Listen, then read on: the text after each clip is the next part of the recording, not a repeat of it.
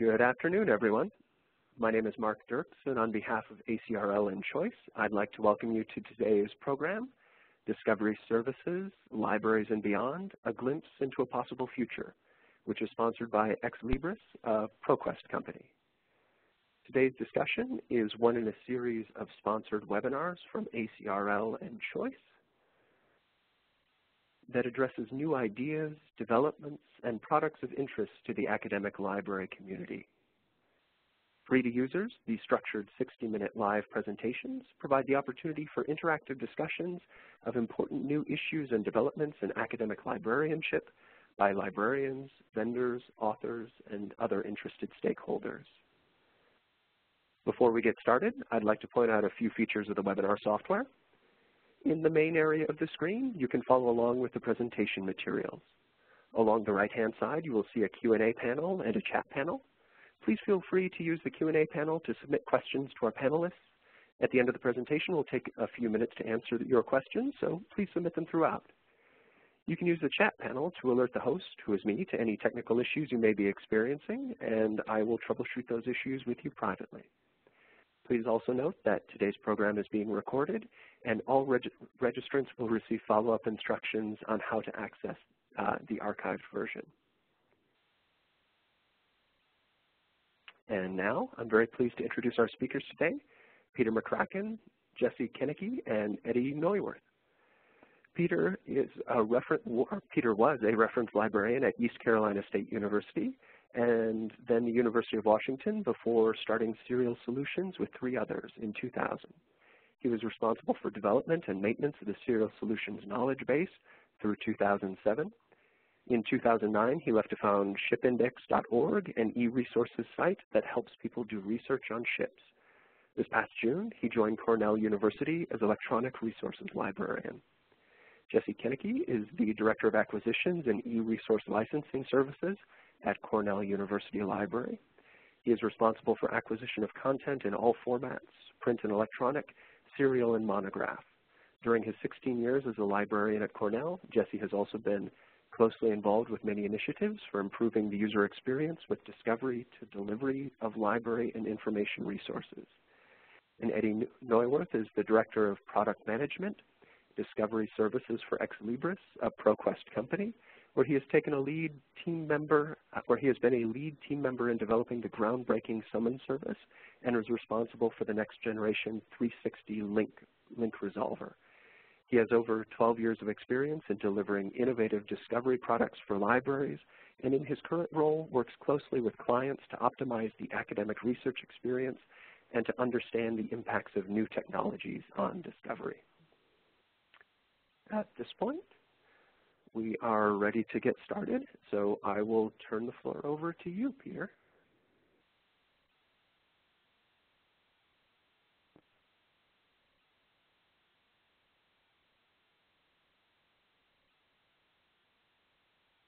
I care a lot about. Thanks, it's good to be here. I'm glad to be talking with you about a subject that matters a lot to me. I have been working with the knowledge bases for a long time, and what I'm going to do today is talk a little bit about it, provide an overview of the knowledge bases, those that manage linking and those that manage the discovery layer, and then look at some opportunities for growth as we move forward. So I'm looking at the back end, and then Jesse, I believe, will be talking a bit more about the public side of the discovery process here at Cornell. To start, let's see. To start, I think it's really important to know how critical the knowledge base is for everything that one does. It is what runs a whole lot of the services that we use for tracking and identifying electronic resources, from the link resolver to A to Z lists, MARC records. All of these come from the knowledge base that runs the link resolver, and I've always felt that a failure to link means a failure to locate. So this is something that is really quite important to me. I'd like to provide a quick overview of what this part of the knowledge base looks like, and I'd like to emphasize that right now what I'm talking about is the knowledge base that looks at linking to electronic resources.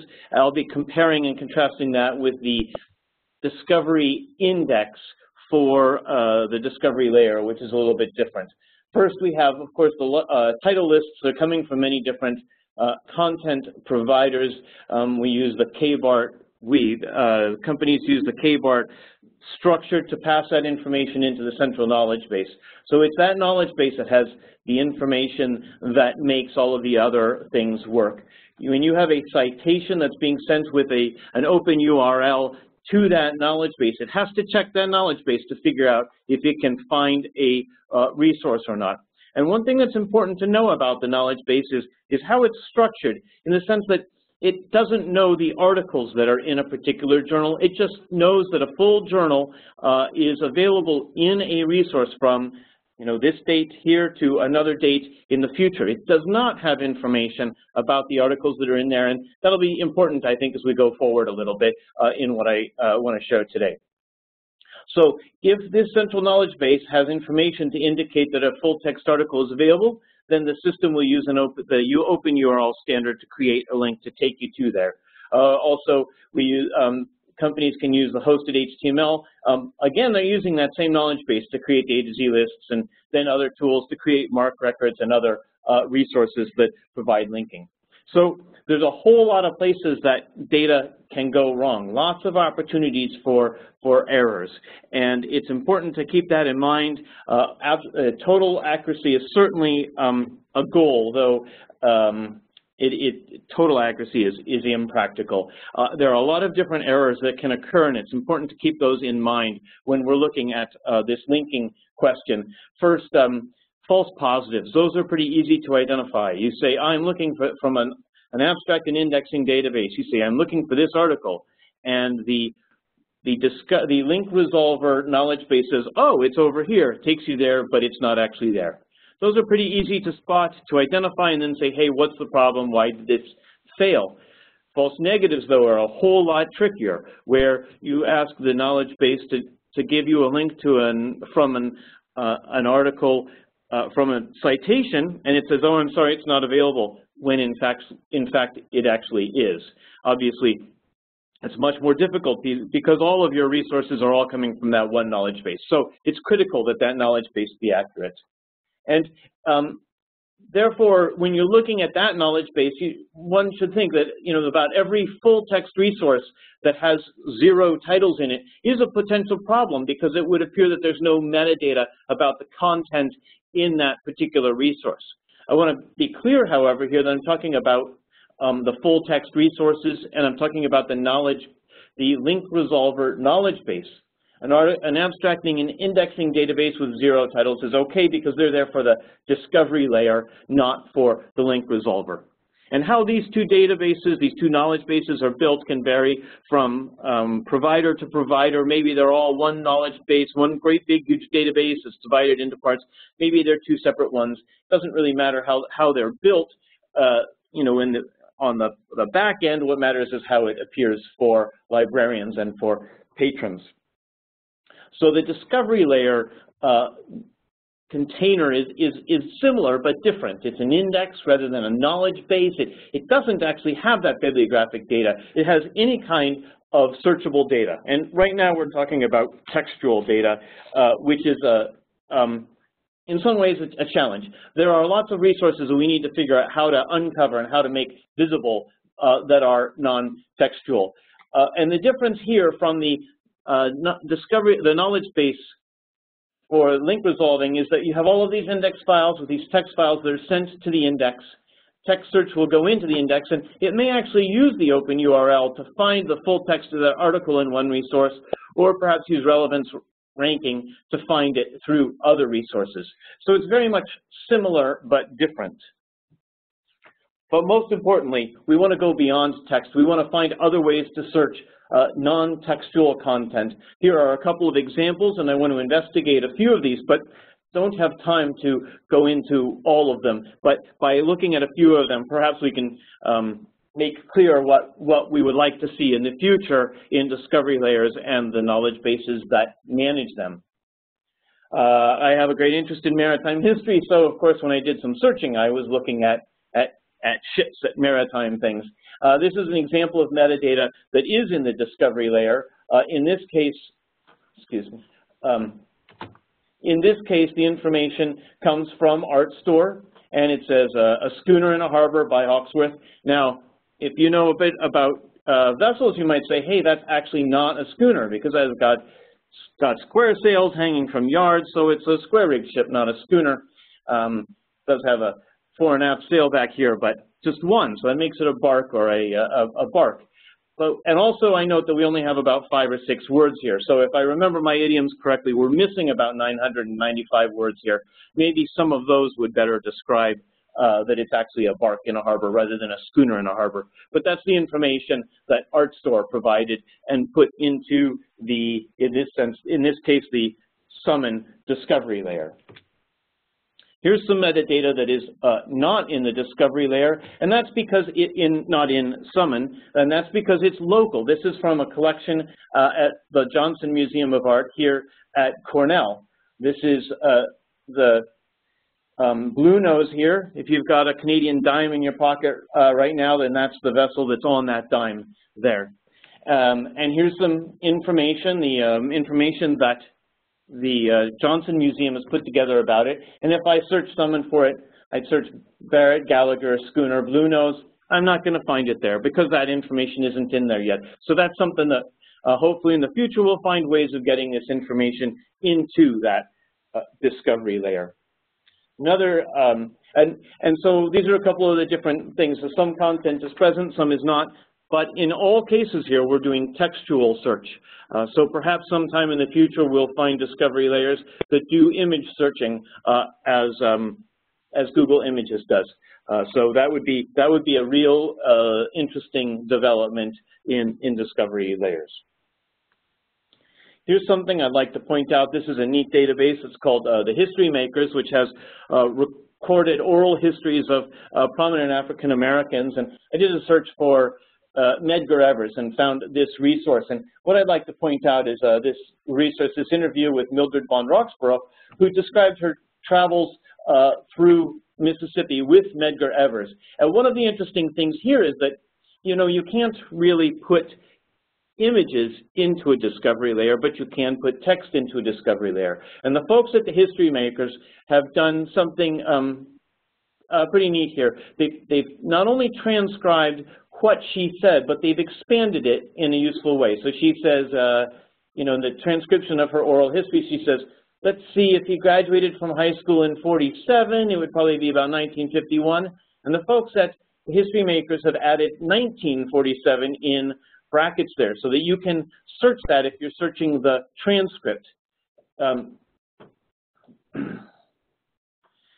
another thing that they've done is she mentions her mother, and they've put her mother's name in here so that it's findable. So that's the sort of stuff that would be great to see eventually getting into the discovery index and then be able to link out directly to that resource. If you're writing a paper about Medgar Evers, this is pretty interesting stuff. She's got some very interesting stories to share, and it's a great resource if it's findable.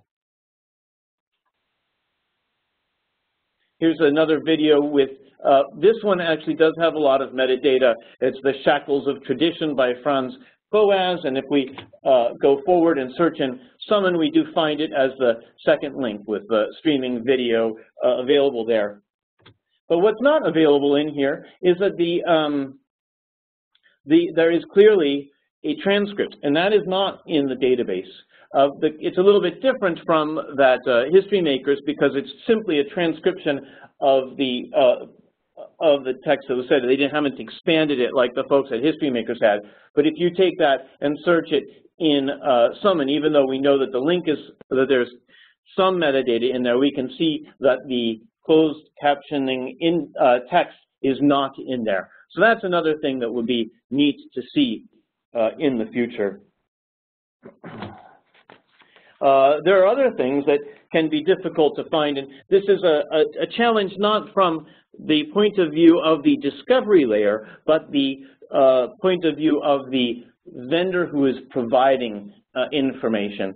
So if I go into SWANK, which we have a subscription to here at Cornell, and I feel like I want to find a nice light maritime movie to watch one Friday night, and I search for The Bounty with Mel Gibson, I say, oh, okay, so I see that I can find it by typing just Bounty.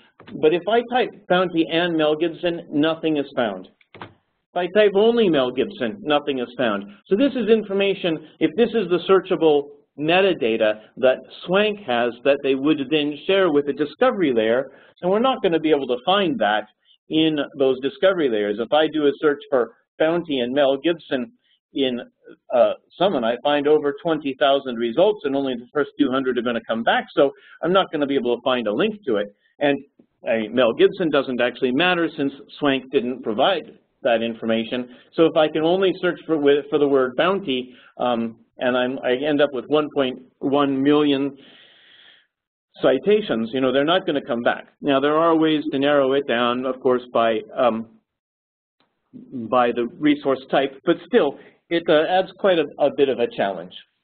And perhaps a problem in the other direction is data sets. If all of the data went into the index in the discovery layer, it could be there'd be overwhelming and it'd be very difficult to find all of that information. But what is neat to find is that there are some sets with excellent metadata that can be easily discovered in Summon. This is an example. Of course, I was searching for vessels here, and I found this great collection of Dutch ships and sailors. It's a data set that some folks in the Netherlands did, looking at the VOC, the Dutch East India Company, and there's a whole lot of useful terms that are in this abstract here that make it findable. So that's a neat thing to see. There could be instances where we do want to have the entire content of the data set in there, but that would be pretty overwhelming. So I think there's an area in relevance where we can do a lot more work to improve the searching in the discovery layer.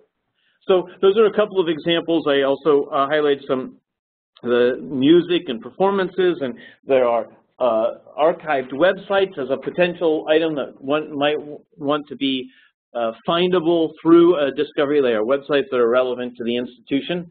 But I think the important points that I would like to highlight, the points I'd most like to highlight, is that for getting from a citation to the full text, the accurate knowledge base is absolutely critical. For discovering content, a complete discovery index is critical, and to get from a citation in the index to the full text elsewhere, both are really critical. So among these and with other things, I think there's a lot of opportunities for significant growth and enhancement in discovery layers going to the future. So those are a few points that I think are important to look at when we're thinking about where we'll go from here. Thanks very much for your time. Now I believe I'll turn it over to Jesse, who's across the table from me. Hi, everybody. Hopefully the slides are now moved to assembling the discovery puzzle. This is my opportunity to share with you some of the work Cornell University has done around discovery over the past few years, and how that's really a puzzle that we're trying to put together. There are a lot of different pieces of that puzzle. Discovery services being a key part of that, but some other work we've done to try to bring all that together. So, let me just figure out technology here. Okay, so there's my puzzle. But when I think about discovery and kind of the ways we've improved or tried to improve the user experience here at Cornell, I find it comes down to search boxes and silos often. That could be a new role-playing game, I suppose, as well. And so what I mean by that is when we look a little bit at the history of Cornell's discovery, back in 2007, we had, this was sort of the top bit of our website. And below this, from this site, you could probably find 4 or 5, maybe more search boxes. Some of them right on this front page and others a click or so away, to search various things, not to mention all the search boxes you could get to if you went into subscribed databases or various other places. At the time, we had WebFeet Federated Search as our sort of article discovery equivalent, as well as trying to manage a database, the ability to get into individual databases. And so we had many search boxes. Not all of them were easy to find. It didn't necessarily make sense to go to one over another. And each of those was limited in scope to the one service it provided, whether that was for articles, databases, library catalog content, e-journals, or images. And so they were limited in scope that way. And by silos, I'm referring to the different content areas you might go to, like those articles and databases and things. And the user had to pick one of those before they could really start. So they picked that by going to whatever search box they found and typing in terms, or or some of them knew which ones they were going to. They wanted to find a particular database, so they would search for that and get to that database and use it. But it was clear looking at search logs at the time that people were typing just about anything into just about any search box they could find. And so each of those silos was customized to serve a certain purpose. So whatever search the user did to get into that silo would be more or less useful depending on what the end result was. And so by 2012, we made an overhaul to our site, trying to think about those search boxes and silos in different ways. We had replaced WebFeet with the Summon Discovery service by that point, and that's powering our articles and ebook search. But we still had these different silos here. We had what looked like a single search box right here, but really it was 5 or 6 search boxes laid on top of each other, depending on which of these silos you picked. And the user had to pick one of these to start their search. So the default was the catalog, limited to our fairly extensive 7 million bibliographic record catalog, but still limited to just that. And with no ability to search articles. And if they could search articles, that would eliminate the books and other things that were in our print collections. So we had still many search boxes, but integrated into one, trying to provide a little guidance for users on what that meant. The search boxes were still limited to the scope of what was at the other end of that search box, what silo was at the other end. We believe our silos were easier to find, but still it wasn't apparent to a user coming to this site which one would be the most useful to serve their purpose. So we come to today. This is the site we've had in place for, I guess, going on 2 years now. This was part of a major overhaul in how we do our development here, as well as how we work with our users to build our discovery, to do our discovery work. So over the last maybe 5 or 6 years, we've developed an extensive usability, a systematic usability testing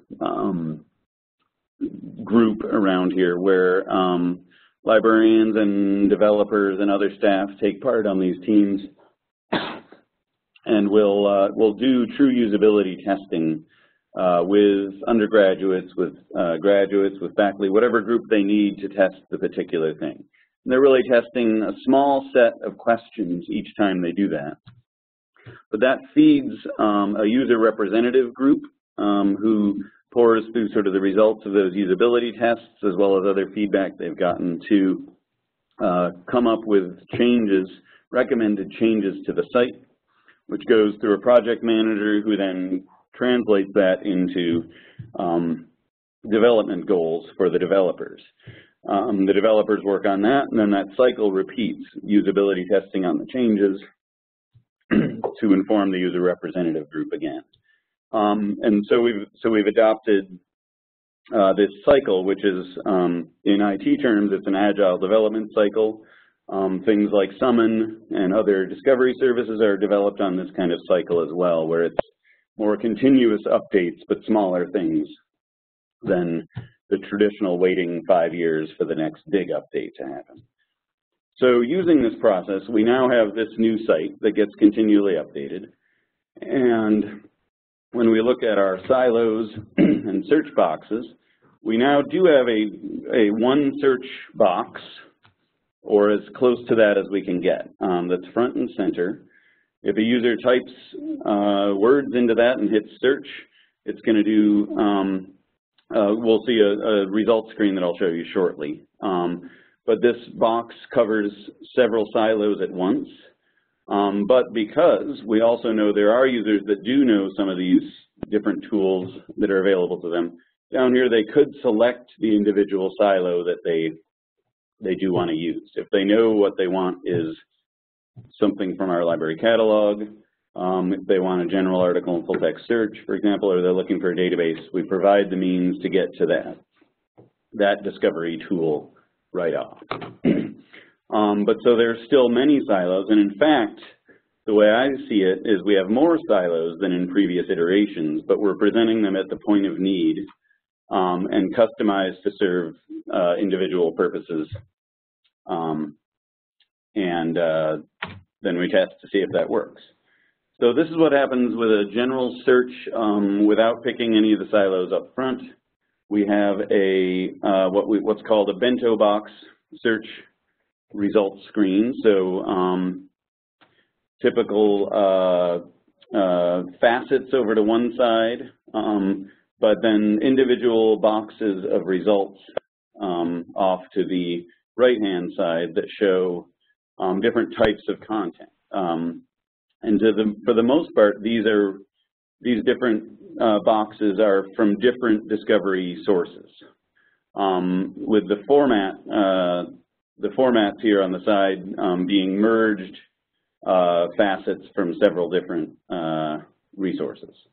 So for example, books and theses in this particular example are two separate sets of results coming out of our library catalog. We now use the Blacklight open source search and display software to power our catalog. Though staff day-to-day are managing all of our records in the Voyager library management system, those records get fed into this Blacklight layer and then distributed or are searchable through this tool. So we divide out books and theses on this particular interface here from that. We have some websites also coming from that catalog, and these are web resources that we've cataloged mostly on purpose, things having to do with Cornell University or things important to our area. But then over here, journal articles, this is results coming from Summit, what we've dubbed our article and full text tool. And so the facets to the side here, journal articles and newspaper articles, are specifically coming from that. Each of these boxes provides a link at the bottom if this sampling of results looks like, well, first of all, if exactly what the person wants is here, they can click on that and get through to hopefully the full text or information about where the book's shelved or whatever it might be.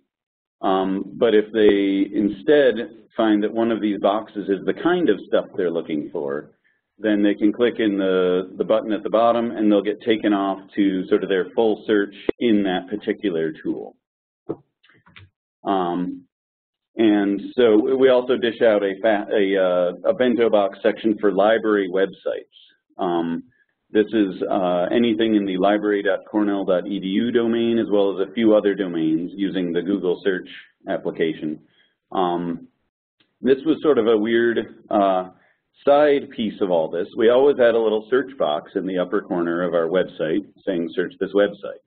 Users would sometimes put book titles in that, would put a database title in there, something like that, and usually would not get the result they're looking for because those weren't necessarily referred to on a library website.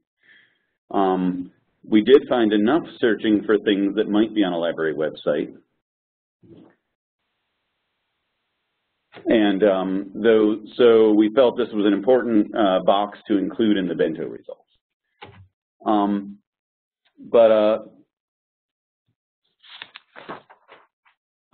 So on this page, So one other service. So there are a lot of discovery services out there. So Blacklight is a discovery service we maintain here at Cornell using our catalog records. Summon is one we license that we will drive users off to that are served well by that journal article search. But we also have another here, WorldCat Local at Cornell, which is the worldcat.org site, but skinned and built to serve the Cornell population a little better. And that actually gets users to books that maybe Cornell doesn't have or aren't available here. So on this search here, if you can see in the looking for more spot I just blew up here, there's somebody did a search. Maybe they know they're looking for a book. One of the options here is to request from libraries worldwide. Clicking that takes the user directly to WorldCat Local, where they might be served by, say, our Borrow Direct consortial borrowing service or interlibrary loan, or they may come across some other results. So this is yet another piece to that puzzle that we're trying to bring in. And then when I talked about more silos, so we've got books and theses that I showed you on that front page. But sometimes users might be presented with a videos or musical recordings bento box on that home page. And we present these different boxes based on the relevance within the results set. So if the results are video heavy or there are some videos towards the top of the Blacklight search, they'll typically be presented with a video bento box as well. So we're, again, we've added silos to some extent, but we're trying to guide the user as quickly as possible to the silo that best serves their needs. We can customize each of these to some extent. So the journal article bento result can take a user straight out to Summon, where we use as much as possible the out-of-the-box Summon service, customizing it to make sure it's going to show Cornell items available to users at Cornell right off. You can see similar actual design decisions here even on Summon, with things like this result from Wikipedia here being to help the user figure out if they're searching for the right thing. The same kind of facet decisions over here. And within Summon results, you can also get database recommendations. So again, if the user maybe went off to Summon and still turned out not to be the right thing, there's some recourse for them possibly to get at the right kind of content. So these are all pieces of the overall puzzle that we've been trying to fit together as well as we can here at Cornell. And in some cases, we've got data that can help one of these services do a better job living in another one or living somewhere else. So the last thing I want to try to cover is looking at where we're cross-linking some data to try to make sure we can bring data from one service into another. So this is a MARC record for an e-book, I believe. And in it, in this section that I highlighted here, is some code. The 899 field there has what looks like gibberish, and it's repeats of some data that's in the 856 subfield I there. These are actually the codes from our Intota system that represent the provider of this resource, the database that it's from, as well as a title ID in the 856 field. We use these because, so we have data in our MARC record in our Voyager catalog, and then we have other data sitting in our, in Intota, such as license terms that we may want to dish out on our public display. So this is from our Blacklight catalog search results for an ebook. And down at the bottom here, you can see a terms of use link. Most users aren't going to care what these are, but we have signed agreements indicating we will inform our users of the terms of use. We also do have some terms of use that we do urge people to look at, particularly with ebooks, maybe the simultaneous use of those books before they put it on a course website or something like that. So we provide these terms of use links, and those link to the license terms that we've chosen to display here from our Entoda system. So authorized users, number of users for it. For certain library staff that aren't using Entoda itself, things like interlibrary loan terms, course reserve terms, things like that. Some of the ones that might be the most useful for people outside of our licensing staff. So that was an attempt to bring some of these puzzle pieces together that are interrelated. And in the end, we want to have a whole puzzle that fits together as well as possible. And now I'm going to pass it on to Eddie to talk about his plans. Great, thank you, Jesse, and thank you, Peter. I am Eddie Neuwirth. As Mark mentioned, I'm the Discovery Product Manager for Ex Libris. That means I share responsibilities, product management responsibilities across both the Primo Discovery Service and Summon. So I'll be talking about both of those today. I wanted to pick up from where Jesse and Peter left off and sort of continue to look at sort of where do we go from here in terms of where do we see our sort of strategy around discovery, and where can we see future improvement. Before I get there, it probably makes sense to take a step back and kind of look at how we got to this point, where we are today. Many of you might remember the 2009 Ithaca faculty survey. At that time, there was sort of some in a way, a dire look at the state of libraries and sort of this notion that there was a perceived diminishing of the role of the library in terms of that gateway for seeking information. And this sort of faculty service sort of warned that the library was increasingly being disintermediated from the actual research process. Well, fast forward to 2015, the Ithaca faculty survey was a bit more optimistic and sort of had certainly more bright notes, I think.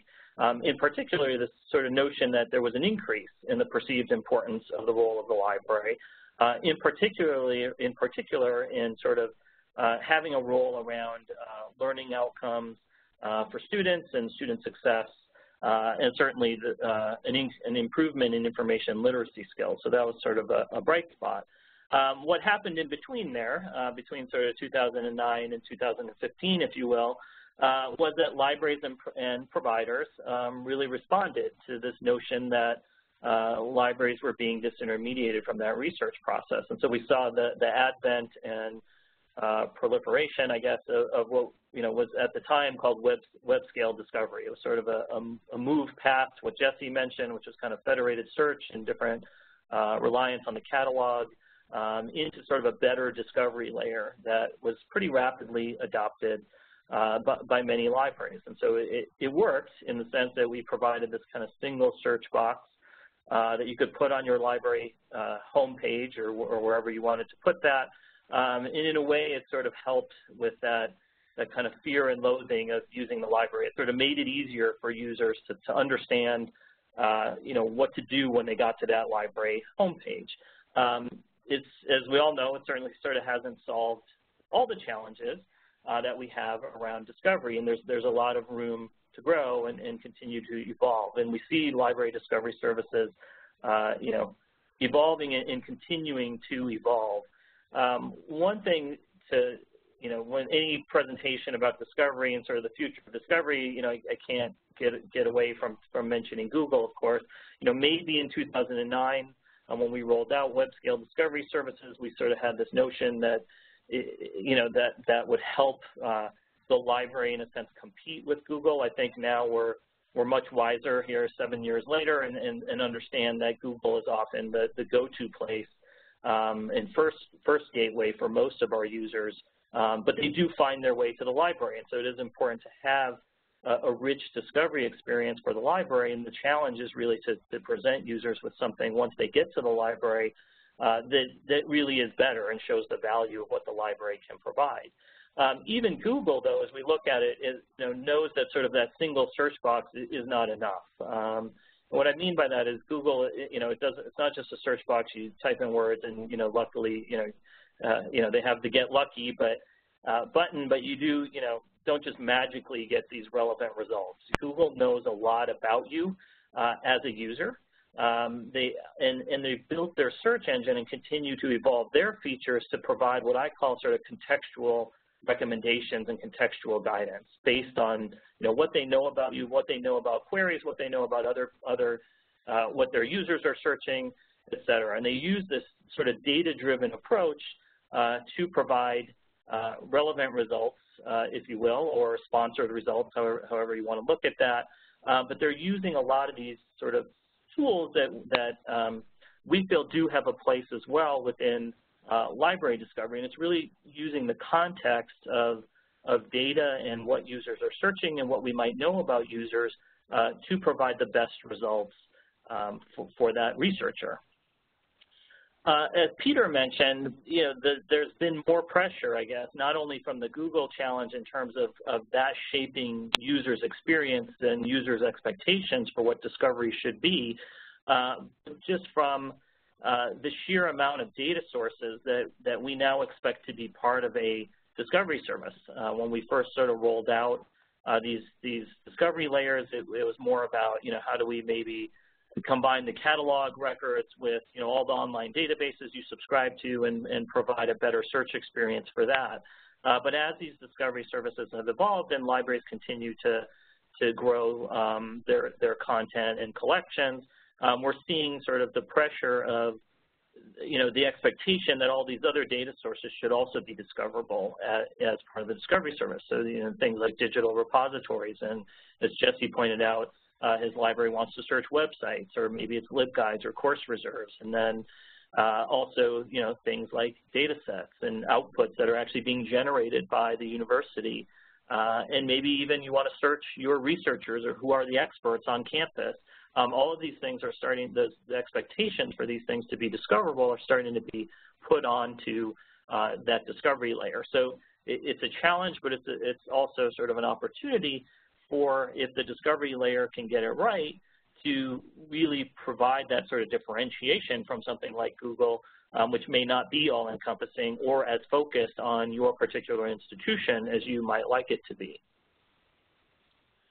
And so that brings us to really the key sort of place where I think libraries can show their most value. And we see libraries today being, increasingly pressured, whether it's from a budget standpoint, whether it's just from a perception standpoint, to really demonstrate the value of what they provide. And yet most campuses don't look like this little graphic here where everything's nice, neat, and interconnected. We often see most, certainly academic institutions finding a real gap between sort of their instructors and faculty in the library, as well as a gap between sort of their students and their perceptions and the library.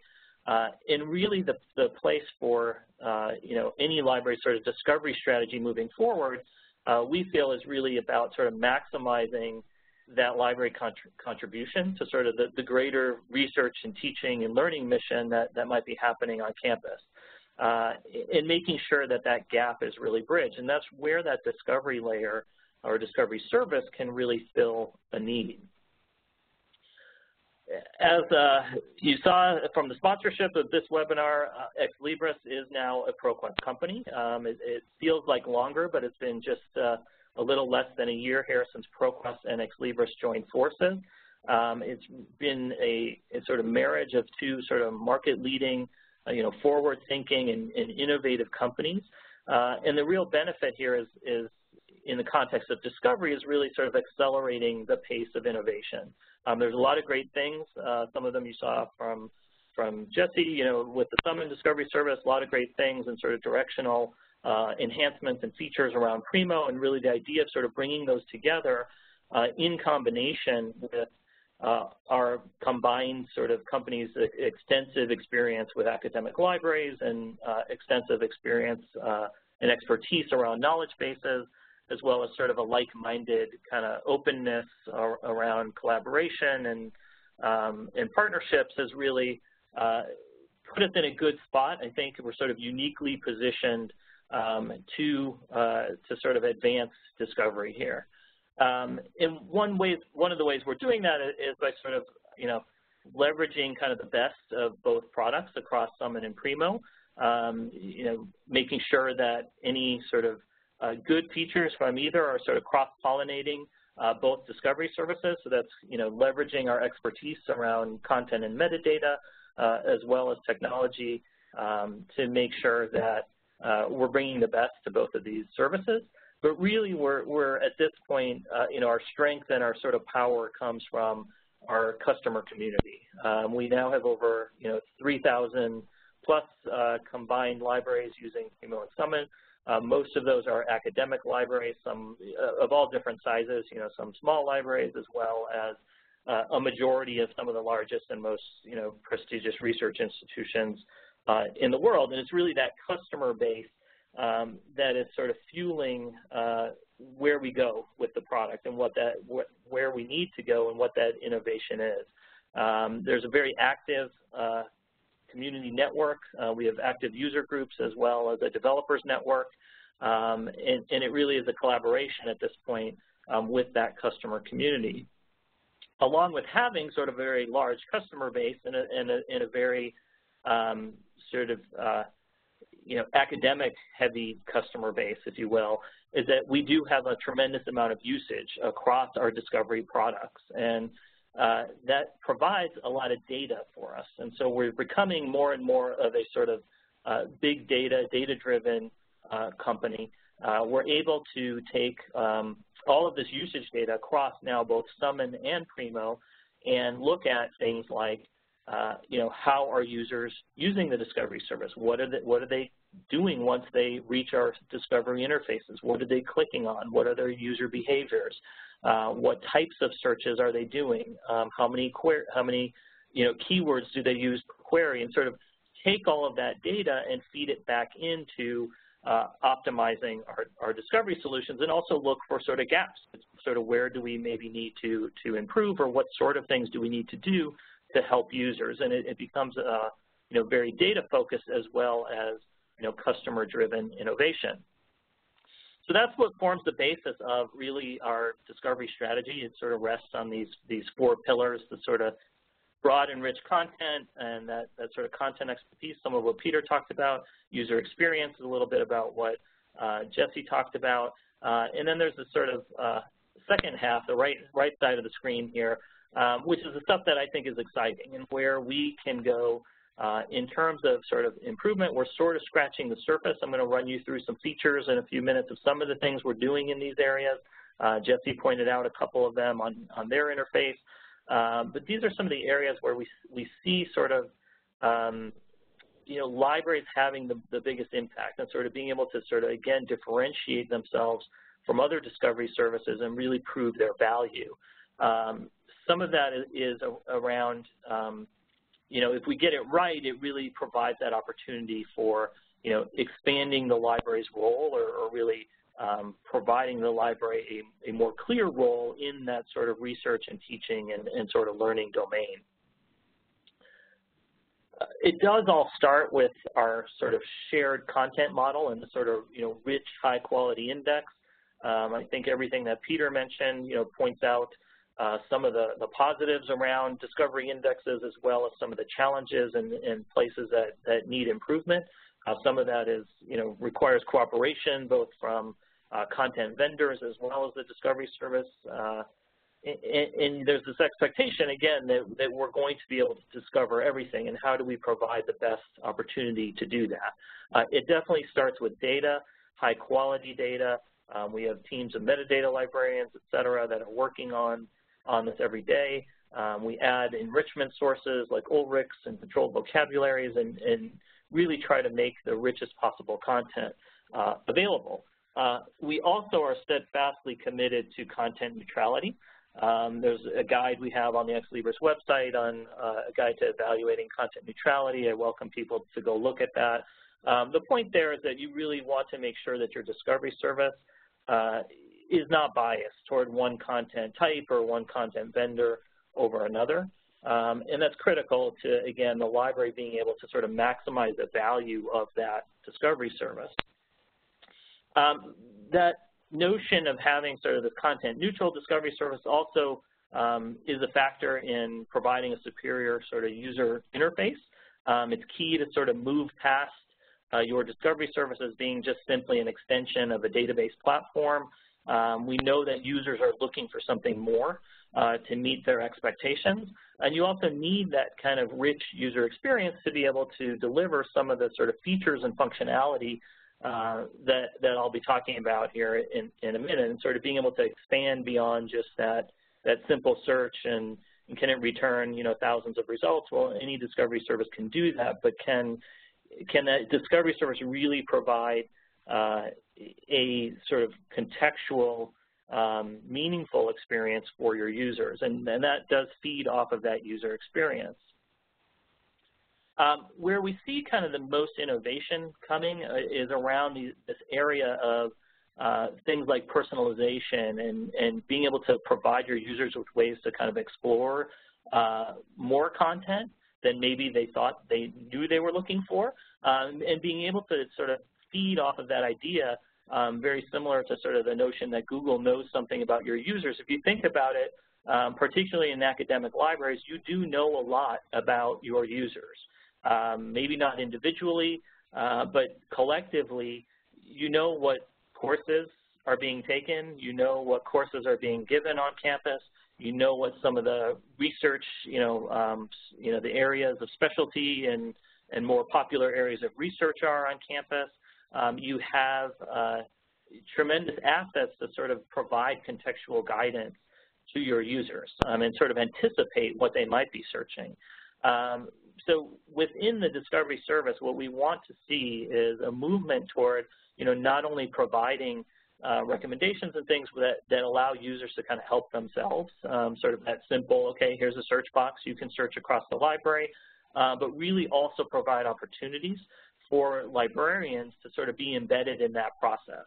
And I'll walk you through here just sort of a few of the features and areas where we're really just scratching the surface of. And I sort of invite you sort of as part of our community to really think about where we can go with some of these features and what sort of things might improve them. We do feel that personalization is going to become increasingly important. Your users, in a sense, expect it from all of the variety of services they use, whether it's in the mobile environment or, just surfing the web. We have opportunities now within our discovery service to have users kind of self-identify some information about themselves and provide a more personalized experience. And we see this definitely as an area of expansion and continued importance that we think users will welcome and sort of come to expect from a discovery service. Then we have this sort of range of what I call sort of data-driven services.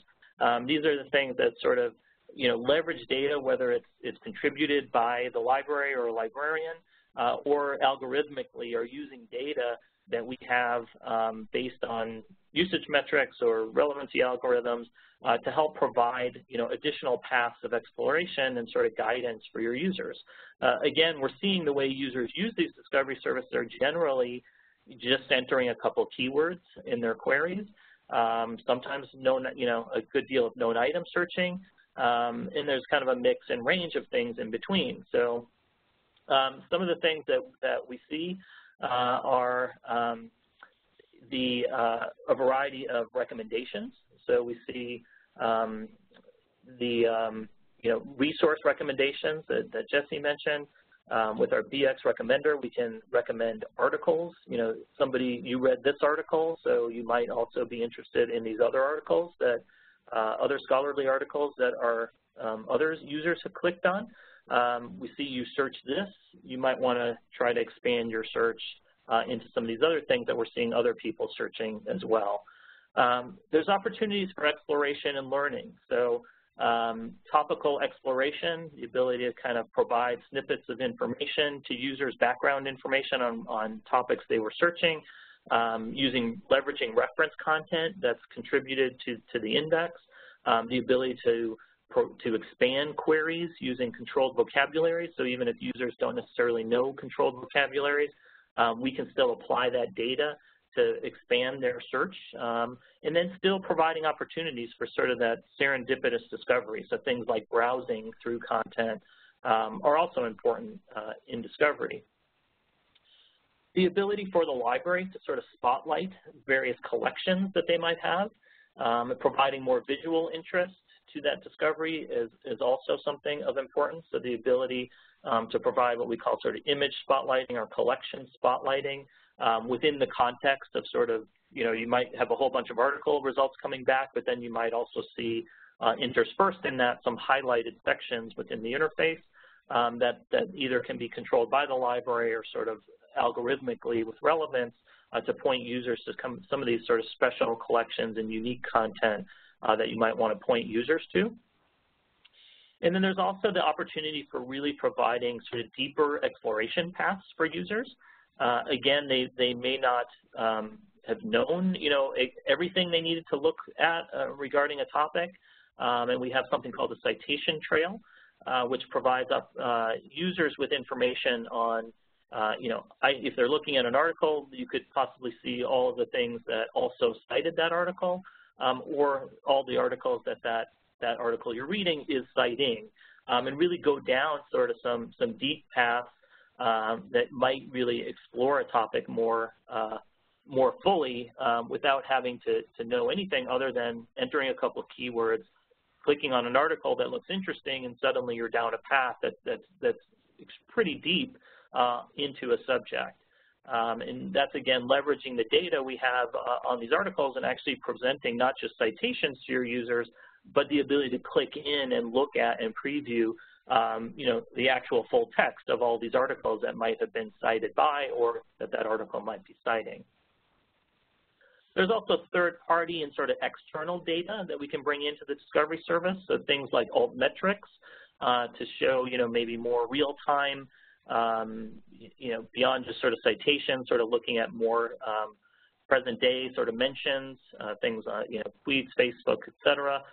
The ability to bring in data from synthetics, reviews, as well as recommendations, and again, providing sort of paths for users to explore, tangential information or, even deeper information depending on what it is.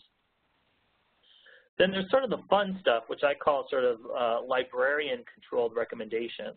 Our discovery services, beyond just providing, the opportunity to actually chat in real time with users, think about being on a shopping website and, you might be looking for a pair of shoes and you might get that little pop-up that says, how can I help you? And, sometimes that can be helpful. You could actually have a librarian working with a researcher in real time within the discovery service. And you could also have librarians sort of controlling these recommendations. So we provide the ability to recommend essentially anything. So if sort of, based on the user's query, you could, think of this as sort of Google AdWords for your library.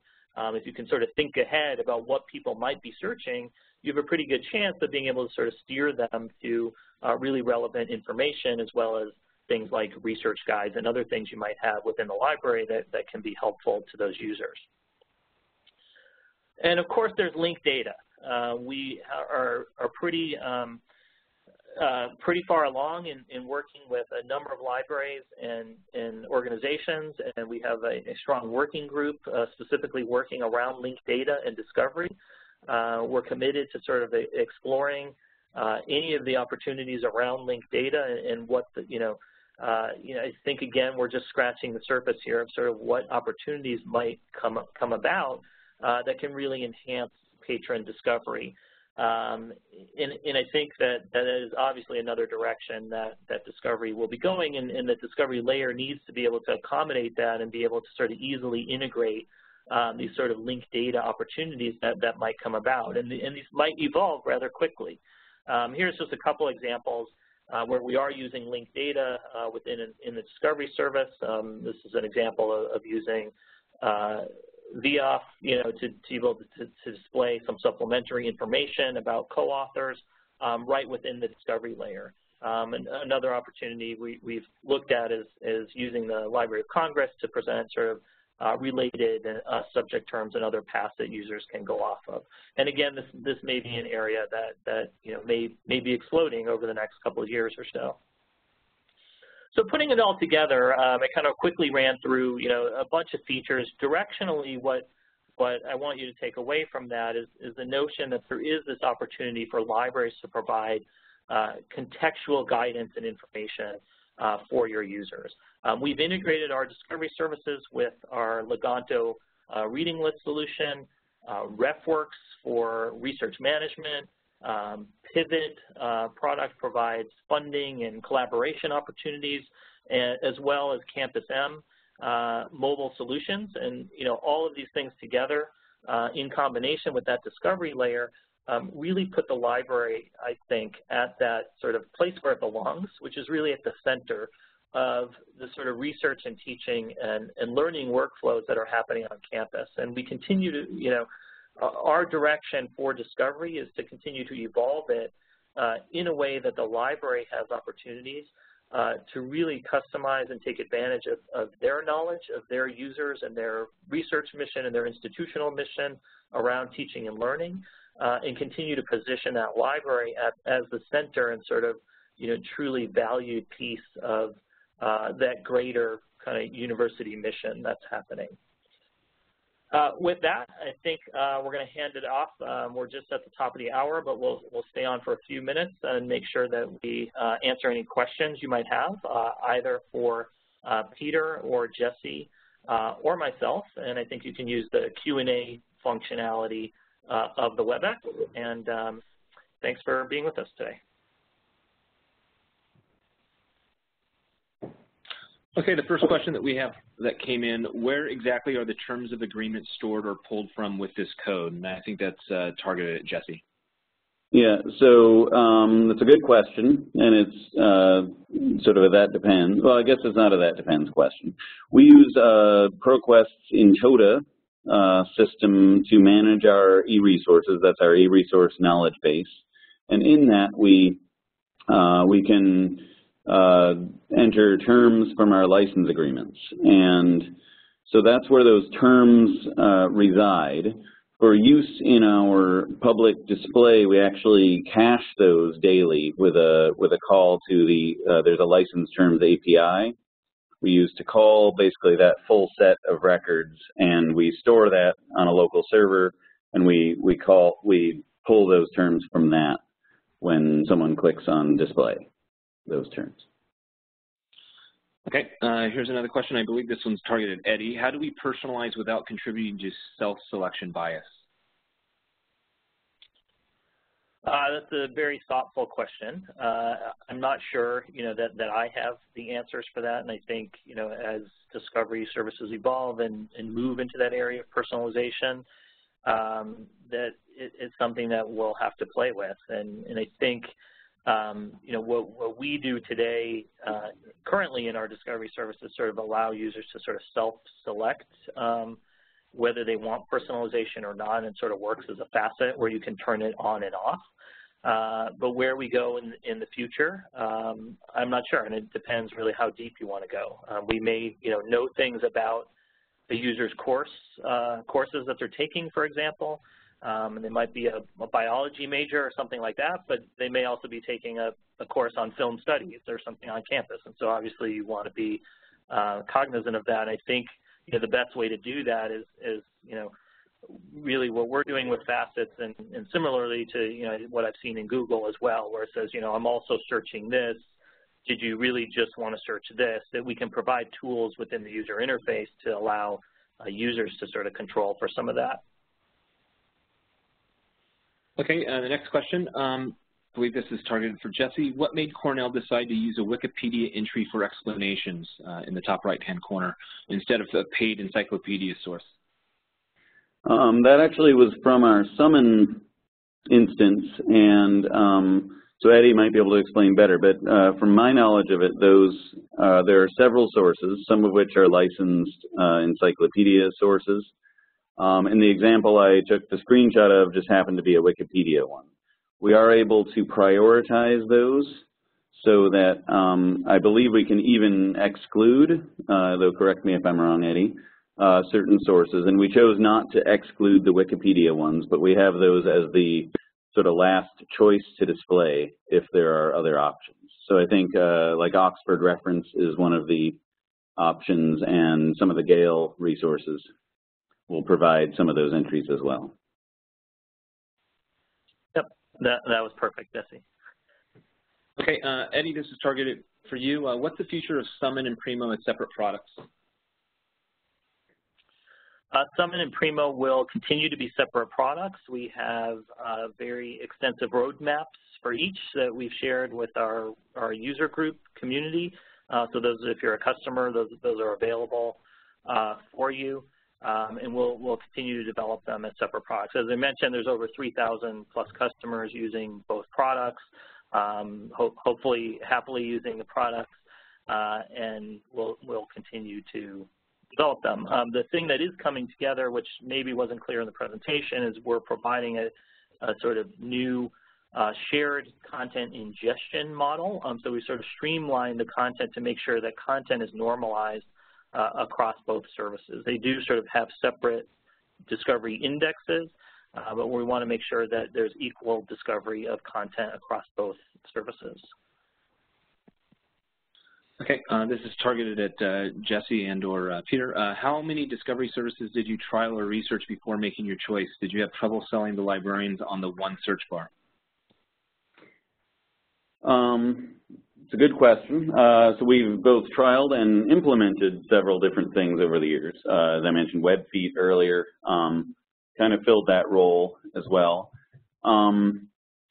Each time we were looking for a new product, we did an environmental scan of what was out there. So, for example, when we went with Summon, we had been trialing Primo and EDS, as well as what WorldCat could provide at the time. And went with Summon at the time actually because when we implemented it, actually provided the best API for us to do some of that bento box result and some other work that we had planned. And selling the librarians on the one search has been, I believe the usability testing has been the biggest tool in being able to do that, is that really being able to see data about what works and what doesn't work from a user perspective has helped. But it's also one of the reasons we have, say, the bento box results as opposed to trying to feed all of our catalog data and all of our institutional repositories and things like that into Summon.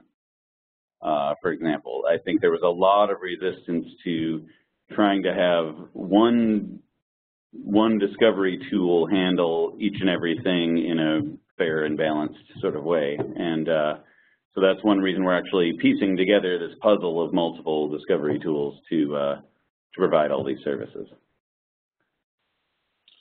Okay, the last question that we have that has come in is many of our faculty complain about the lack of precision searching and result sorting in Summon. What are the prospects of giving users some choice about fuzziness, such as Gale does in Echo? What about options to sort search results by author or item title? I guess that's for me. We can certainly take that as an enhancement request. Right now, there is not a plan to sort by author, but it's something we can certainly look at. Okay, I don't have any remaining questions. Mark, do you want to have some concluding remarks? Sure. Thank you. Thank you, Scott. And thank you, Peter and Jesse and Eddie. This is Mark, as Scott mentioned, from ACRL and Choice, and I'd like to take a moment to give each of our speakers a virtual round of applause. Thank you so much for spending time with us today and for sharing the wonderful information that you've got. We greatly appreciate your insights. As a reminder, for folks out there listening, we have recorded today's program, so be on the lookout for a follow-up email from ACRL and Choice that will include instructions on how to access the archived version. Thanks again to everyone out there for joining us today. I hope you enjoyed the session, and I hope you have an excellent day.